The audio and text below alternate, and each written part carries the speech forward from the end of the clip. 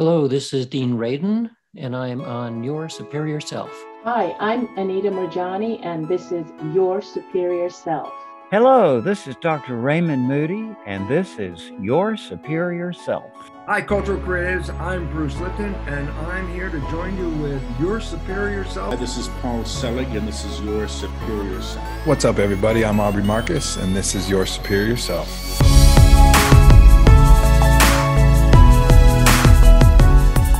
Hi, my name is Patricia Keel, and this is Your Superior Self. I love it.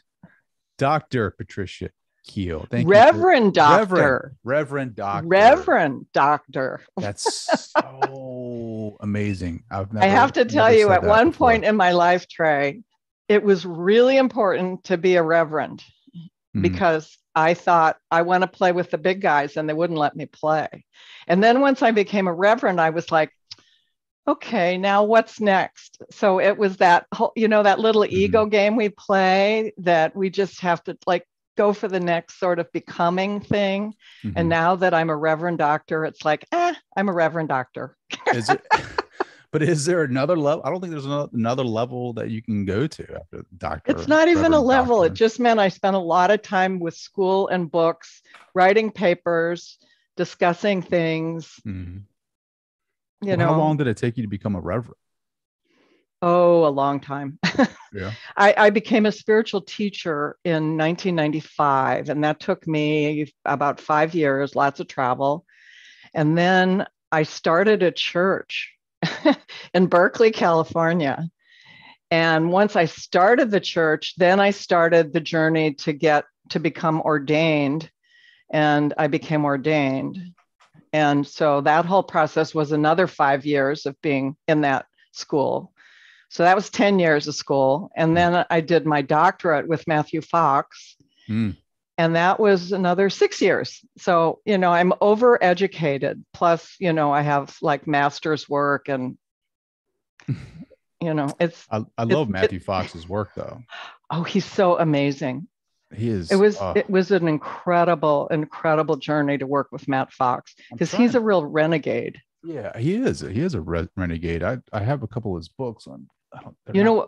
Original Blessing was his first, but one of my favorites that I think not a lot of people know is a book called One River, Many Wells, where he talks about this underlying river of consciousness, the divine presence, all that is, whatever you want to call it, and the many different wells that we can go down to find that consciousness. So it's Buddhism, Hinduism, shamanism, Zoroastrianism, Sikh, all the different atheism, that the river is there for all of us, but there are these different ways that we discover it. And then he kind of bridges the gaps and makes the connections between so many different spiritual traditions. It's a very cool book. Lots of poetry, lots of quotes.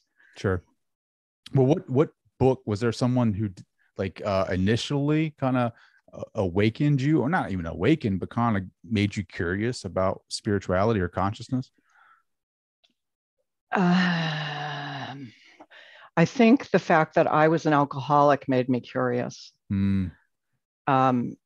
That whole experience of trying to manage my life that was so out of control when I was in my 40s. My relationship was out of my control. Had already gone through one divorce, was going through another one, and using alcohol to kind of manage my sense of inadequacy in the work that I was doing and the community I lived in.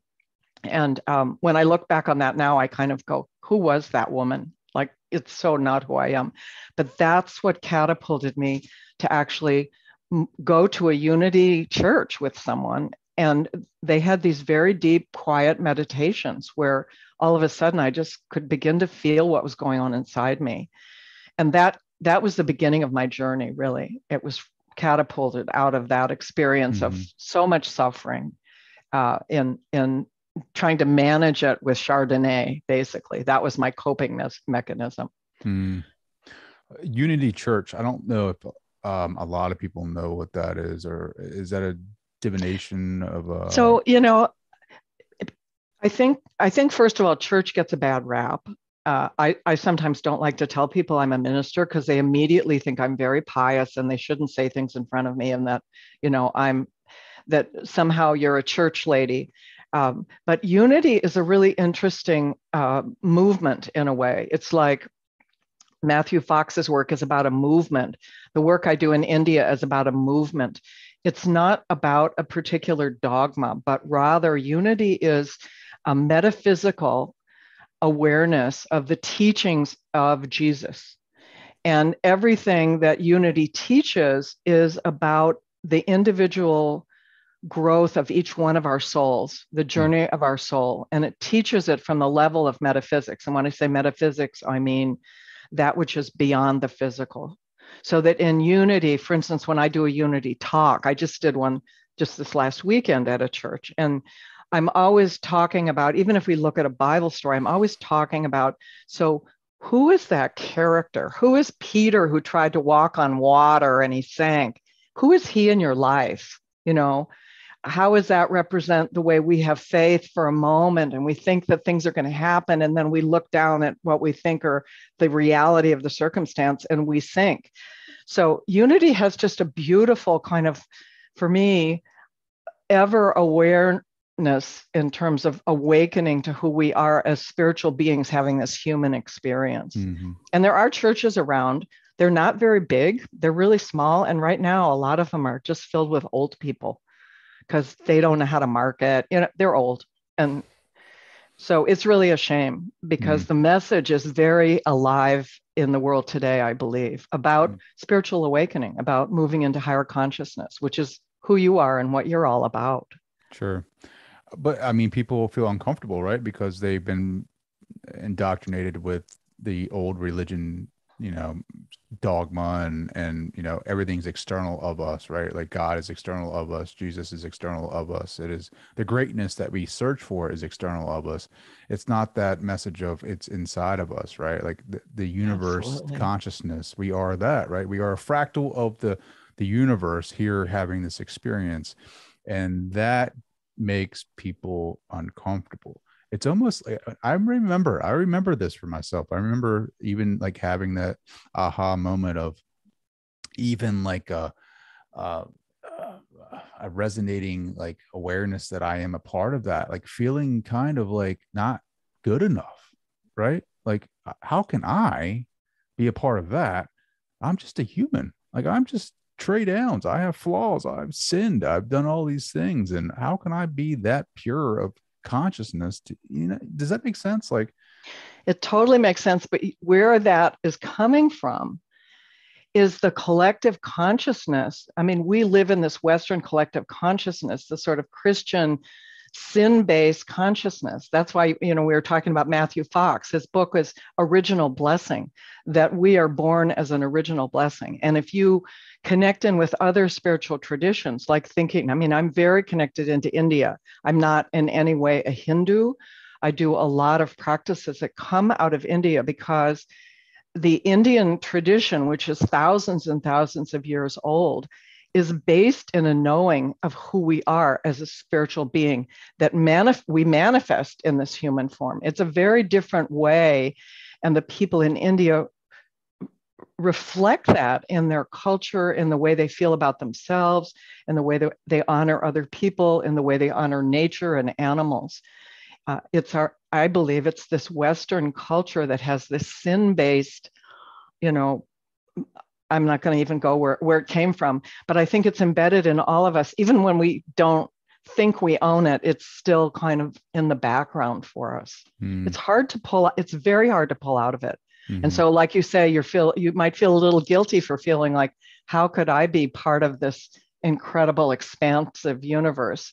But once you get it and you feel the joy of figuring out what your greatness is, like what your gift is that you have to give, you can't stop yourself from giving it. Sure. It's an energizing thing. Oh yeah, absolutely. It feels great to be, I don't know. When you start communicating with that universe, when you start communicating with that consciousness, which you can, right? Like I say consciousness all the time. Like my wife's always like, oh, you always say consciousness. That's like your buzzword. I can't say the other words that are like, like God is such a, it's such a it's used loaded word. Yes, it's loaded. Totally and so, like, loaded. I love consciousness. I love, the larger, I use what Tom Campbell calls the larger consciousness system, because it just feels right to me. But we can communicate with that. And like, I've done a lot of that on my own, as far as just like, just synchronicities. Right. And it's really shown me what, man, if you just start following, like, just start taking chances and following your heart, and doors will open that you never expected, that they come out of left field. And it's just so, like you talked about, energizing, because it shows me, it doesn't prove anything, but it shows me, it supports the idea that we're greater than these human bodies. And it's so exciting. And what is exciting is that you're a consciousness coach, which I've never heard of before.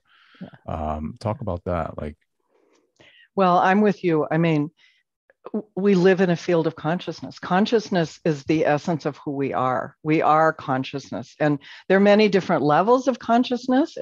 And I think that's an important thing for us to be aware of, because in everyday life, many of us are living in what I would call kind of a low vibe consciousness. We're focused on people, places, and things. We anchor ourselves into what we think is a reality. We also have a lot of awareness of what might be underlying, kind of what you could call subconscious, or it's hard to say unconscious, because if it's unconscious, you're not conscious of it. But there are a lot of things in our life that are being driven by that unconscious level of who we are. Mm-hmm. But at the same time, we have a higher consciousness. And that's the consciousness I think you're talking about, that we can tap into in any moment. And it's a very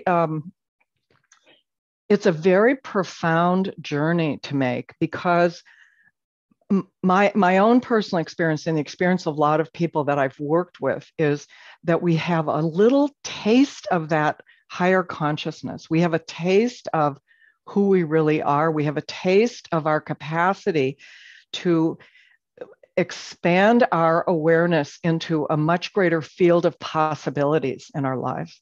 Mm-hmm. And we have a taste of that. And for some people, that taste kind of whets the appetite, and they move ahead and really begin to journey on the path. That clearly has happened for you. For other people, we have a taste of it, and they shut down, and they think that can't really be their life, or they strive to constantly go back to that same experience of higher consciousness. They had, a big vision, or they had a dream that was anchored to a synchronicity. They had some sort of experience that gave them a sense of truth about that higher consciousness. What I know is, though, it is a journey that we make, and it's not a journey like this. Those of you who are listening won't see, but basically it's not a linear journey uphill. We go up to a certain stage, and then we kind of come back down, and we go up a little higher, and we come back down. It's kind of one of those going to the mountaintop, but you go down to a valley every once in a while. Mm-hmm. And part of that is why working with people in consciousness, basically as a consciousness coach, I can really help people with practices that they can use to anchor themselves into higher consciousness, number one. And also, one of the key things is to become aware of what our inner state is moment to moment. Because we are either in a state of higher consciousness, we're either in a state of gratitude, of peacefulness, of calm, of in a state of flow in our life, where whatever is happening around us, we can be fully present to it. Mm-hmm. Or we're in one of those other states, which we can label as a suffering state or a stressful state, or just not a state of flow. We can be in a state of anger, stress, resentment, confusion, anxiety, all those other things. Mm-hmm. What's happening for so many people is they're trying to expand their consciousness from a very low state of a low inner state. I won't say vibe state so much, but it's a low inner state. And they're not aware of how much they run those lower states. So learning how to become very aware of your state of consciousness moment to moment is almost the first step in working with moving into higher states of consciousness. And what ends up happening is, as you start having this awareness, oh, I was just really feeling angry with my spouse, you start to notice what the consequences of that is, in your own life. I'm going to stop here and see, kind of what, I don't want to just keep talking. I want to have a dialogue with you because that's way more fun. Well, I was going to ask you, how can we be more aware that we're in those higher states of consciousness? Yeah, we flow states, right? But Mikai Csikszentmihalyi, who was the father of flow, talks about when you're in these flow states, you don't realize you're in the flow state until after the flow state. But when you're not in the flow state. That is the key, because most of us live in the not flow state most of the time. Yeah. And for what I've discovered in working with people is we all have 2 or 3 kind of favorite suffering states. People in your life who kind of run anger, right? No matter whatever it is, they're going to be angry about it, or they're going to find out what's wrong with the situation, right? Or people who run an anxiety pattern. They're sort of they're the worry warts. Or somebody who's got the resentment, they're holding the black bag on their back of what somebody did to them 20 years ago. And everybody who comes in their life, they have to measure against that and whatever, abandon them or do whatever. So we have this awareness, and the more we can become aware of what our inner kind of default, I would say, not beautiful states, stressful states, call them, the more we can just tune in when they show up. We don't have to try to change them, but it's that awareness that's a really big key. Does that make sense? Yeah, no, it does. It's slowly happening for me, where I can kind of see the conditioned emotional outbursts that I may have from a triggered state or something like that, like where my body is just running from the program, the conscious, you know what I mean? Just from my conditioning growing up and what I've been programmed to, just from society alone, to believe a certain thing just because I've been programmed. When I'm in a conversation and I start feeling those triggers, I'm consciously becoming over those triggers now in my body. I'm working on healing those. I'm working on feeling that, going into those areas and seeing what it is that's there and why am I feeling a certain way about it, a certain topic or subject. It's really helped me be present in a lot of conversations, really fully present, if that makes sense. It totally does. And I want to just say one thing about that, because it is, for some people, it's really important to pull apart and unwind the why and to go back to what the situation was and see the why. And for some people, they can unwind and pull that apart and let it go. For other people, if they unwind and get back there, they get stuck back there. And then everything becomes about it creates kind of a little cover up for their bad behavior. Oh, I'm this way because my mother, because of my abandonment. So one of the things I've learned over a lot of years and going to India, I've been going to India now since 2006. So that's a lot of years. And one of the things I've learned is that I can have awareness in the moment of a particular state that comes up, even without, for me right now, I don't even need to know exactly what the state is, because like you say, you can feel in your body when you're feeling a little bit off. For me, it's just I'm so aware if I'm not in a calm, peaceful state, that I feel it in the moment and I can just kind of tune into myself and just be with that, be conscious of what's going on inside myself.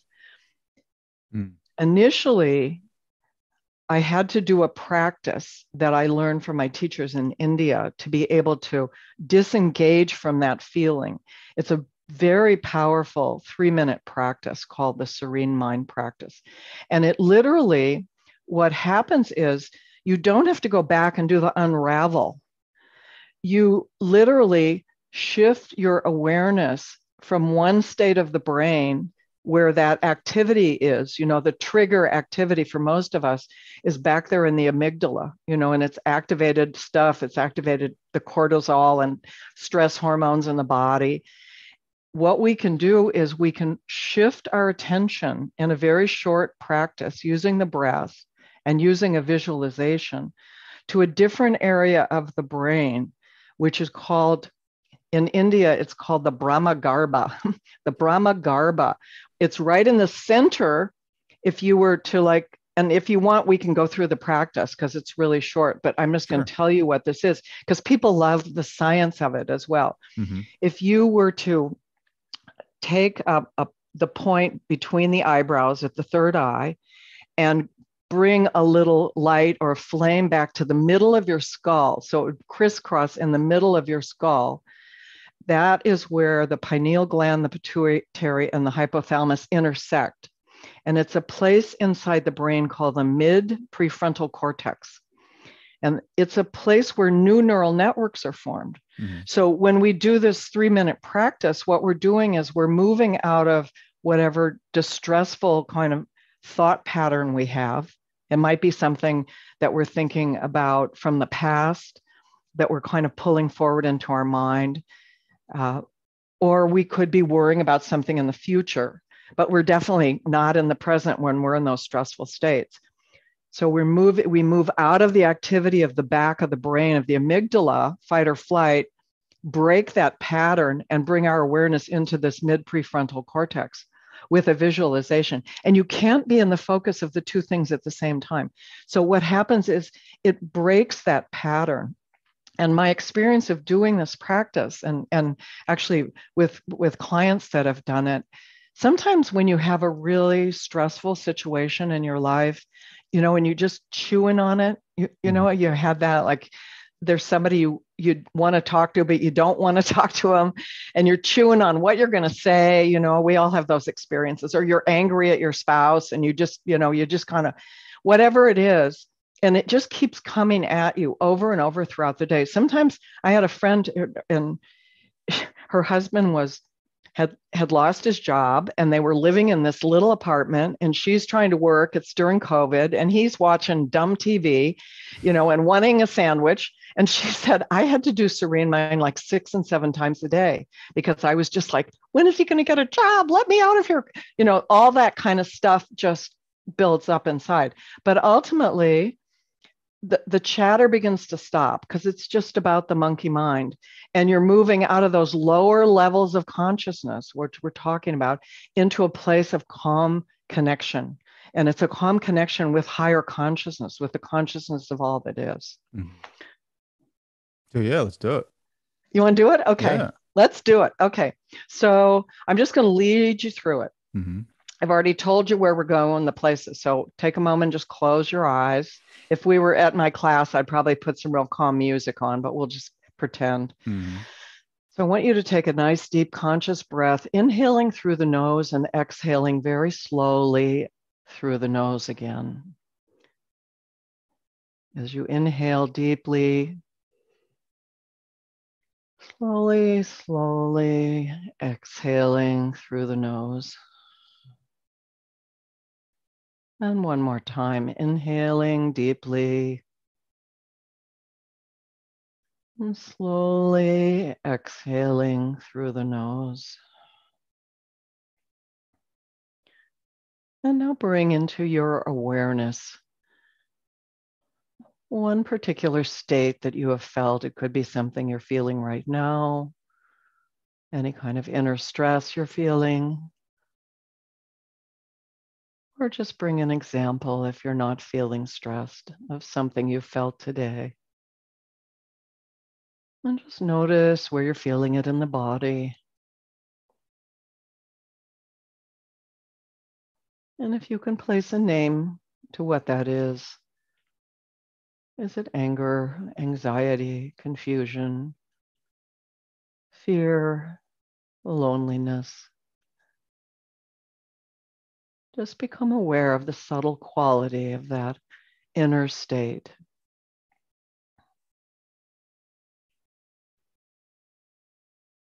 And now take a look at the thoughts that bring this state into your awareness. Are the thoughts coming from the past? Are you carrying past thoughts, experiences, and bringing them into your present moment? Or is this state caused by a concern for the future? Are your thoughts way out in the future? Or are you in the present moment? No need to change, just simply be aware.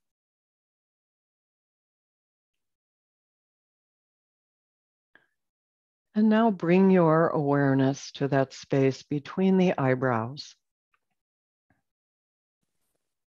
And gently see a small flame or a light beam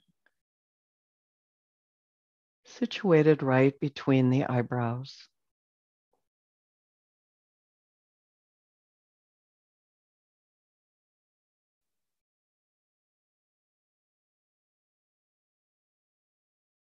And gently now bring that tiny flame or that bright light into the center of your head, pulling it right back from the center of the eyebrows. And just be with the flame or the light in the center of your skull for a minute. And taking another deep and conscious breath. As you exhale, gently open your eyes. I love it. It's a beautiful practice.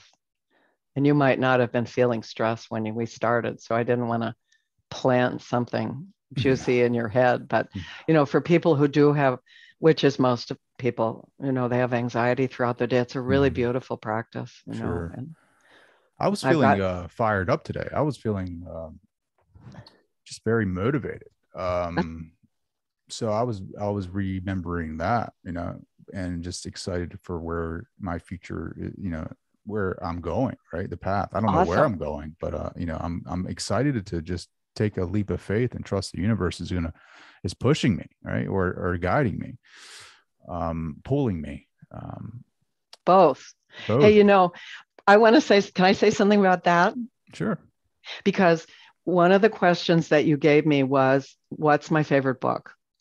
And the first book that came into my mind is this book. And you can see it's well worn. It's called Lessons in Truth. And it was written by a woman who's a homeopath.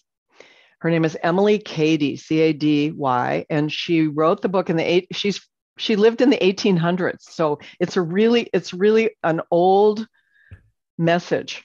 But the reason I bring it up is because there's a whole section in this book on faith that when I read this, it anchored something in my mind and I think in my heart that has stayed with me for, over 30 years, because I read it over 30 years ago and I've been teaching it over, for a lot. Mm-hmm. And what she said was, whenever we have a desire in our heart, we feel something that's coming in our heart. And she even uses this idea that desire means out from the Father. So it's like coming from consciousness. Mm. Whenever we feel something coming to us, like this impulse that we get, we wouldn't be able to feel it if it weren't already on its way to us out of the mind and the heart of the divine consciousness. Really? Otherwise, you couldn't feel it. If it wasn't already yours, it wouldn't be on your radar. It's like your radar, my radar is different stuff coming in. And I just thought that was like such a powerful anchoring for people to understand the greatness that is within each one of us and how uniquely we are made to be able to carry out things that are only ours to express and to really bring to consciousness, bring out into the world. Anyway, so I love that piece in the book. The other little thing that I totally love, and because you used the word faith, so I'm just kind of riffing off your words here. Yeah, sure. Is this this definition of faith that Charles Fillmore, who was the co-founder of Unity with his wife, who had a massive healing, anyway, lots of cool stuff there, but he says, faith is the perceiving power of the mind linked with the power to shape substance. So again, it's like what can I carry in my consciousness? When he says perceiving power of the mind, to me, that's consciousness. And consciousness is not just the brain. Consciousness is the heart too, because the heart has the brain of the heart is almost as powerful as the brain of the mind. I mean, they know that. And there's lots of research. We could talk about that. But so faith is the perceiving power of our consciousness, and it's linked with this energetic power to shape substance, to make cell phones, to create podcasts, to take ideas and bring them out into form, to speak words and create transformation in consciousness.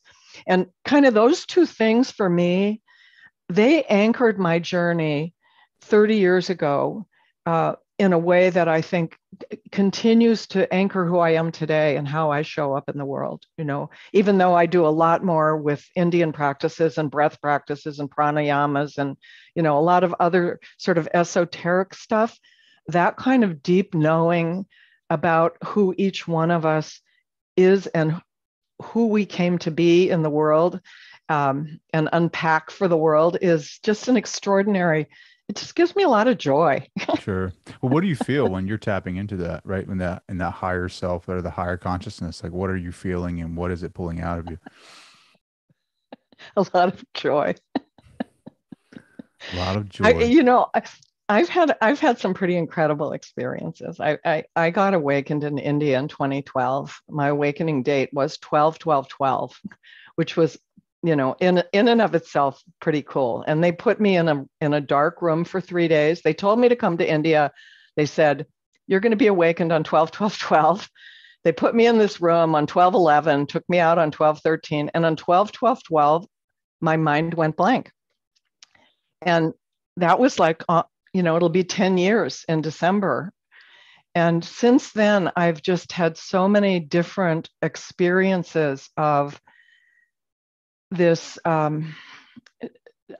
connection to a different level of consciousness, yes, but also a sense of deep peace inside myself, but peace in an everyday way. I mean, not just like peace sitting on your cushion and you're meditating and you feel really great, but peace being able to be in a relationship that's challenging, or peace being around somebody who's dying. I mean, I do vigil volunteering. I volunteer to be with people who are dying, because to me, it's a great gift to hold that space for them.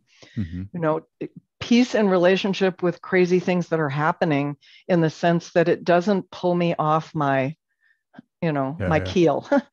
And that to me has been the gift of this awakening experience. And it just keeps expanding. Plus, there's a lot of joy. There's a lot of laughter for no reason. And well, let me ask you this, right? So who are they that predicted this date? And so I've been going to India and going to a place was originally called Oneness University. It's now called awaken, which means I am you, you are me, we are one. It basically is about oneness. EKAM is oneness.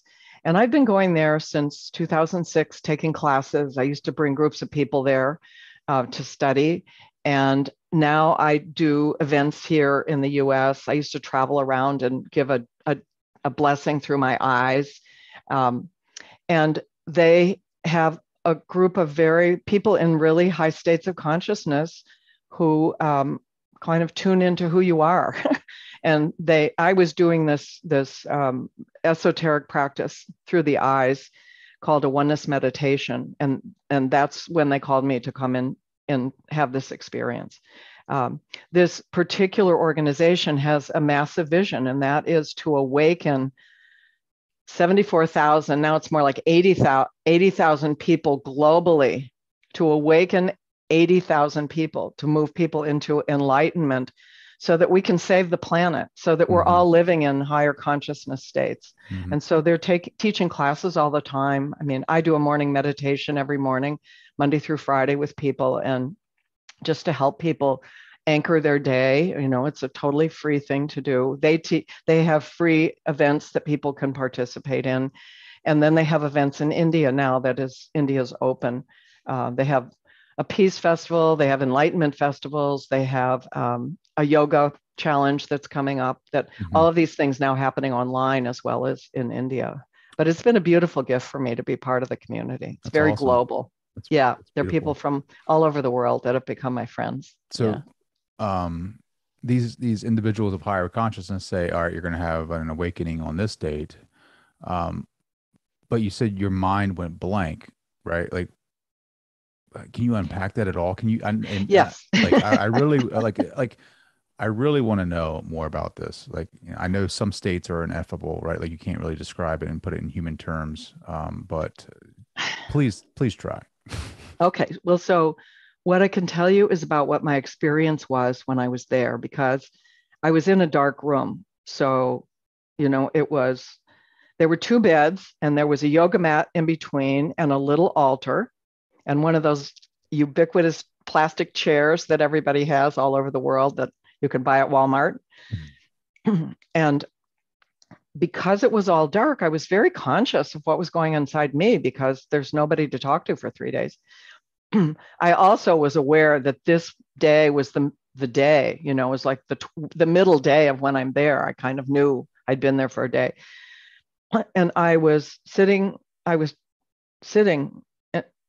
on the mat in front of this little altar. And all of a sudden I had this experience, Trey. It was so bizarre. It was like somebody had taken like a laser and gone right around the top of my head, and just the top of my head just came off. And I like a witness, because I didn't move my head, I looked inside my head and there was nothing there. It was like I was looking in there going, there's no thought in there. Where is it? That was the experience that I had. And it stayed with me for a long time while I was in the space of just not thinking about anything. And then, of course, thoughts start coming. It's not like it was a permanent thing at all when I had that first experience. But over time, and after going there many, many times, I've had extraordinary experiences where I've been in a place of awareness with maybe a teacher talking, or being in a group doing some chanting or doing some sort of a process. And all of a sudden, my body was not my body anymore. I couldn't control the way I would be able to walk. And I would literally be outside of the senses of my body without any thought activity going on. It's just kind of hard to explain. But are you still you, though? Are you still your awareness? I can't say when I'm in it if I'm there or not, because when you're in it, you're not necessarily aware. You're aware after for me, I'm aware after the fact, or like the experiences that I've had in India. Oftentimes I remember little snippets of somebody helping me walk, or some little thing that I see, or, but those experiences, I would say, they're not the normal thing that somebody who is awakened or enlightened has. Those are awakened experiences where you go into like a high state where the senses disconnect and you're really in this flow, but they're not functional. They're not functional states. What I've been experiencing maybe in the past 2.5, 3 years has been a much more grounded, much more functional state. And it's been, I'm not enlightened. I know I have experiences of awakening. I'm in a nice experience of not being attached to outcomes. I'm not nervous about things that I'm called to do. Those things that used to be part of my life aren't part of my life anymore. So I know how different that is. That's what I can say about that. I don't know if I'm answering your question at all, No, but it's kind of a hard question to answer. It's a hard Yeah. question. So like, because for everybody, it's different, it's so different. Like some people have out of body experiences, right? Where they feel they have that their same personality and they're able to travel long distances and see different things, but still see the body. And I didn't know if that was like that for you. No, I'm not having that kind of thing at all. No, I'm not. I'm kind of, I feel like, and even on my website, the underlying thing under patriciakeel.com is everyday awakening, because I feel like people need to know that there's freedom from the prison that we live in, the prison of the mind that kind of keeps us, like my friend calls it, mind jail. That sort of monkey mind. She said, you're in mind jail.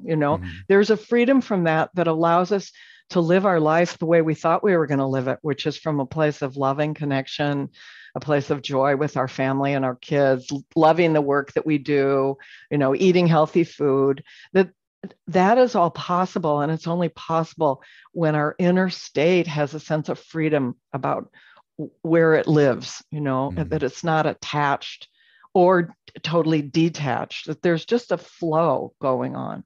And that's been my experience. It's been really beautiful. Has any of this like improved, like given you like what they consider like cities that I think the Indian culture calls cities, or something similar to that? So that was one of the pieces in a course that I've been taking for a number of years was getting having cities. And in a sense, the eye blessing, the eye diksha thing that I was doing as a city, there's a transmission that comes through the hands that is like a city. There's different cities that are coming. When I go back to India, which hopefully won't be too far from now, I haven't been because of COVID, and now they're just opening it up. That's part of the experience for the next time I go back to India, is to receive some more cities. But yeah, that's definitely part of the process. But, I have to say, that's not a craving that I have for myself. I know some people would. I would like to bilocate. I think that would be really cool, but, and I know friends who have friends who bilocate. They're Indians, but beyond that, I don't have a craving for any of it. I feel it flowing in my life. And the more it happens for me, the more my presence impacts the people that I teach, my clients, just my family. And for me, that's where the juice is. It's being in service in that way in the world, because that's what I'm called into. I agree. For me, it's more or less like really finding out like who we are in this universe, and connecting more with that, with the higher source of consciousness, and like strengthening that bond, that, and coming into that, and really, and showing others that we're capable of doing these things, right? And getting out of this program, right? Like it's kind of like the Matrix. You take that pill and you awaken to what's, you awaken to what really it is. It's a drama, and like, you're playing a character in this role, and it's like, but you make a decision. You're like, all right, I'm gonna totally be something different, and I'm going to consciously live my life in this way and not be bothered by what society says I need to be bothered by, and there's freedom in that, and freeing yourself from the monkey mind, and freeing yourself from the personality, the ego. I mean, like, look, I am a fractal of the universe of consciousness, right? And I have this personality that is identified here in this reality as Trey. I'm playing a part.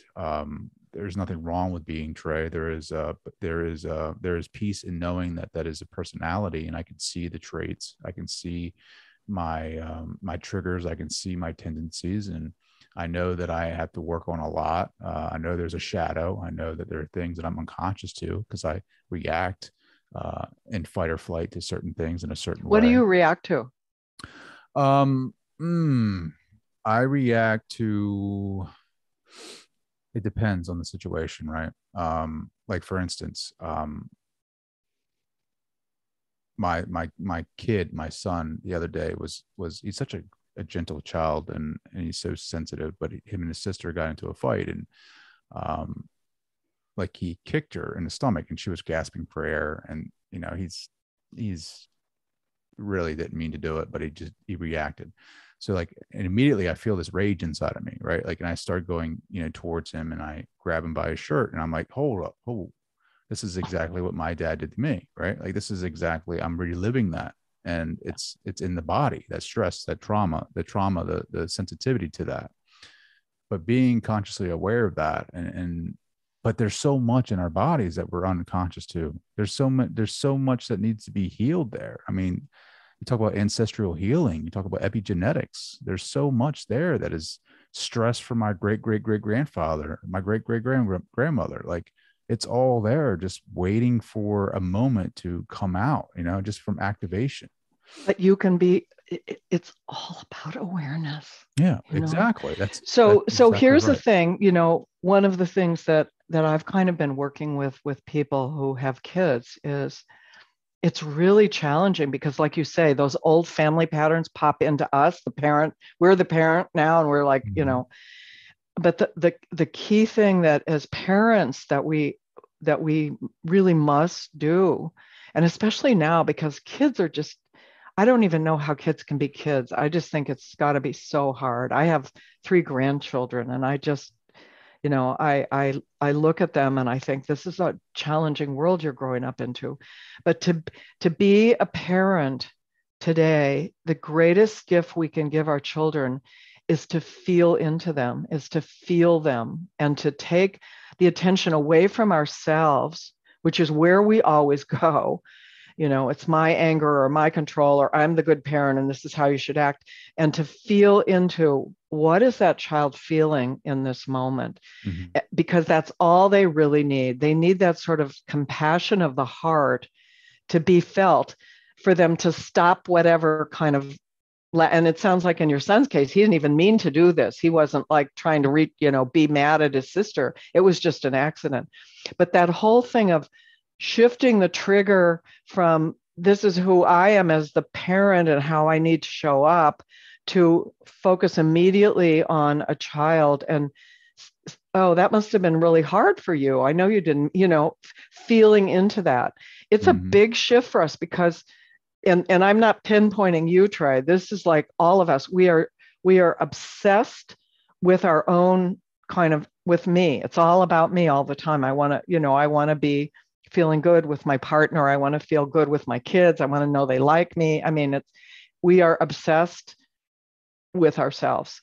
Sure. And part of the experience of transformation and awakening is to be conscious, first of all, of those states and those things that disrupt us, like your triggers or whatever you call it, a charge or a trigger. And then to have awareness about what our inner state is, and then to have awareness and what are the consequences of that inner state I'm holding. So we move out of that self-centered nature that kind of we can wallow in our own inner, it's all about me thing. It's really it's a journey, It is it's a journey. And we keep catching ourselves over and over. And then, we stop putting responsibility on anyone else. It just becomes, this is part of my journey, is to become more and more aware of what my triggers are and to not let them trip me up in the relationships that I love or in the work that I'm called to do in the world. Sure. Yeah. Well, it's like, the what I'm hearing from you is being more empathetic, right? Being empathy, right? Like, and really feeling the other person's suffering and other person's moment of weakness, whatever that may be. For me, I have moments of that for other people. Like, I can see when I see people interact with someone and they're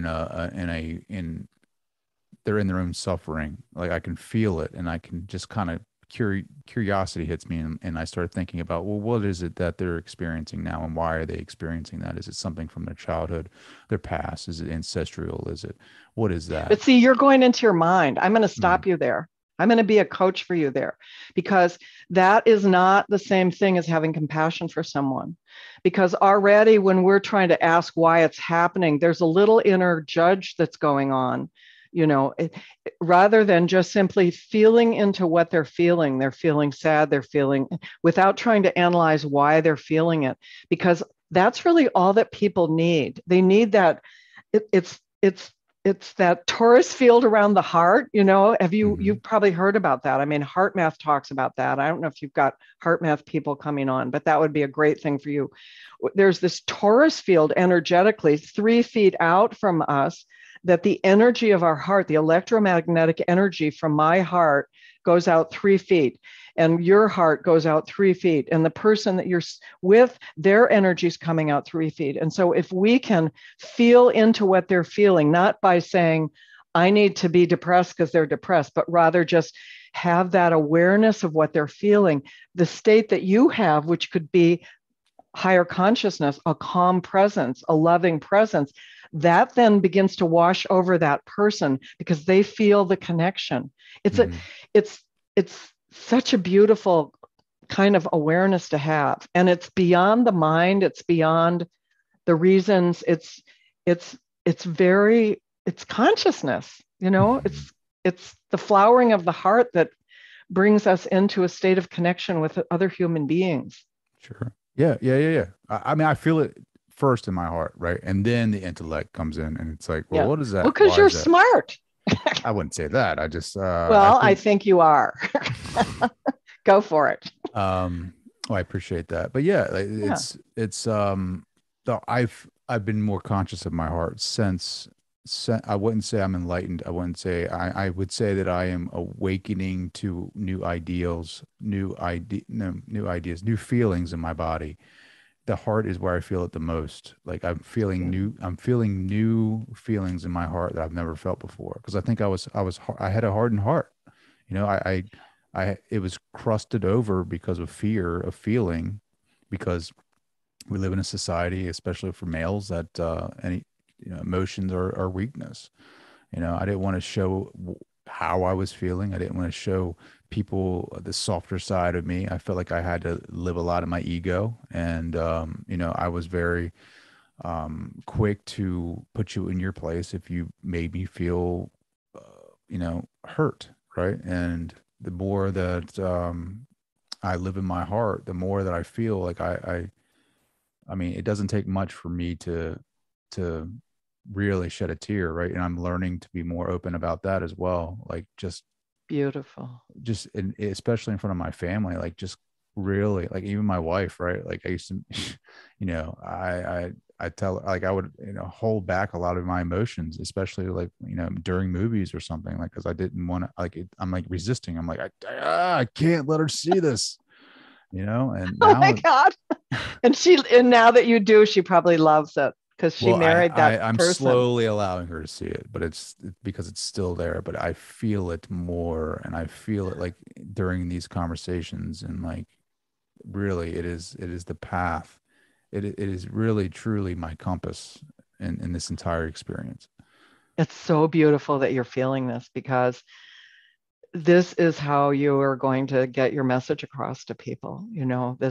We can read the books and we can talk about ideas, and concepts are wonderful because they sort of lead us along the path, but it's the actual experience that we have, and it's a full body experience, and the heart is it. It's, there's a great, after we get off, I'm going to send you some things for you to take a look at, but there's a really just a very easy way to activate the heart more. Each of the chakras has what's known as a bij mantra, and a bij is like the seed mantra for that particular region. And the bij mantra for the heart is L-A-N-G, is lang. So anytime you feel you want to just expand the heart a little bit, you can just close your eyes and take a deep inhalation and then chant the lang. You want to do it with me once? Sure. L-A-N-G. So I invite you to close your eyes. Take a deep breath. L-A-N-G, long. Long. You know, the G is not, it's not like long, it's long. So it kind of catches in your throat. I could feel it there for sure. Yeah, it's the vibration for the heart. There's one for each of the chakras. Anyway, yeah, there's so many fun things to play with, but you're a heart man. I got it for you. I can see it. I can see it. I'm a heart guy. And heart math, if you haven't looked up heart math, they have some amazing tools to help people to learn to have coherence in their heart. They look at the electromagnetic energies of the heart. And when we're in stressful states, it's a very chaotic pattern. And when we are in a state of peace and presence, of gratitude, of grace, of love, there's a very synchronistic kind of coherent pattern that shows up as the electromagnetic energy of the heart. And it matches the electromagnetic energy in the earth. And they do tests, and you can wear these monitors and you can monitor, your own heart coherence and how it impacts other people. But they're doing this really cool project where they're putting monitors on trees. I have a friend in Southern California, and she lives in the redwoods, and they're putting a big monitor on this redwood in front of her house because they're looking to see the electromagnetic energy of the redwoods as it relates to the environment around them and how it impacts the earth. Super amazing. That is amazing. Wow. I've loved this entire conversation. So Dr. Rev Doctor, whatever you want to call it, how can people get in touch with you? How can they find out more about you? Oh, cool. You can go to my website, which is, I've got a bunch of them, but Patricia Keel, like the bottom of a boat, PatriciaKeel.com. You could join me. There's information about my previous radio shows. I did radio show, the Oneness Program. You listen to those, my podcast, Relationship Fix. You can join us for free Sunday morning, Monday through Friday, 8:00 Pacific time for meditation. And if anybody wants to do a free session with me, I'd love to do a free session with anybody. You can see on there's a place to click and check me out. Awesome. So much fun to be with you, Trey. I loved every second of this. Thank you so much. I can't wait to continue to get to know you. Where do you live, by the way, if that's okay to ask you? That's fine. I'm in Baltimore. Oh, great. Yeah. Great. And you're in Cali? Are you in Cali? Are you in West? I live in Northern California, just north of San Francisco. Okay. Cool. Marin County, just over the Golden Gate Bridge. So nice. But my mother is born and bred in Aberdeen, Maryland. Oh. So she grew up on a farm there. So I used to go there as a kid. Yeah, I like Maryland. Baltimore's nice. Really nice. Yeah, hon. Well, thank you so much for taking the time. Thanks so much. It's been great to be with you. Let me know when the show's on, because I'll post it out to my peeps and let them know more about your show.